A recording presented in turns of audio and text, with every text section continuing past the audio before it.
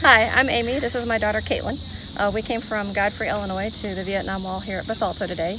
We came out because, number one, I'm a veteran, and I served from 91 to 99 in the Army Reserves, and I want to instill in her the pride and the history of what it means to serve and what the sacrifice is. We came out to not just educate, but to show and to have some of those feelings that you get when you're in this type of environment, to see what it's really like. So we came to enjoy the day of coming out and seeing what there was and getting some names off the wall. We possibly have a relative up here, and we'll have to do more research to see if he is actually a relative of ours, and if so, it's another flag I need to put in my house.